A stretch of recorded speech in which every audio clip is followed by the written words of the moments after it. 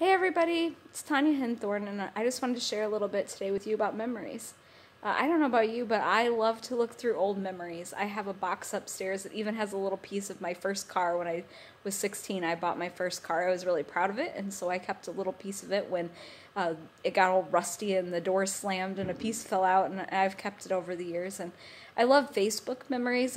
Sometimes if it's getting close to midnight, I'll stay up just a little bit longer so that I can see the next day's memories pop up from years past. And we look through old photos to see how our kids have grown. We look through old photos of our marriage and our family to see how we've grown in our marriage and where we've come from. And I know that I'm not the same person that I was when I first began a relationship with Jesus.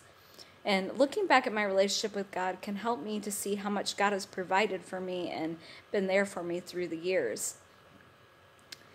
The tough times that he's brought me through, the times that he's been faithful when times seemed uncertain. And I think it's really important that we take time to look back at what we've been through and where we've come from. Psalm chapter 77 verse 11 says, "I will remember the deeds of the Lord. Yes, I will remember your wonders of old." How do you keep those memories, the memories of God's faithfulness? Sometimes I keep a prayer journal or a personal journal to be able to look back. I also practice taking communion as a practice that we do that helps us to remember Jesus and what he's done for us and what he's brought us from. And I think it's very important for us to reflect back on what God has done for us and how he's been faithful on a regular basis. Psalm chapter 111 verse 2 through 4 says, "Great are the works of the Lord, studied by all who delight in him, full of splendor and majesty in his work, and his righteousness endures forever.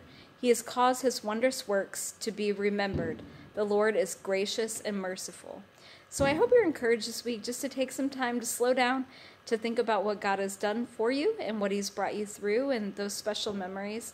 And I just hope that you take some time to write them down so that in the years to come you can reflect on where you're at right now and what God's going to bring you through. And I hope you have a great week.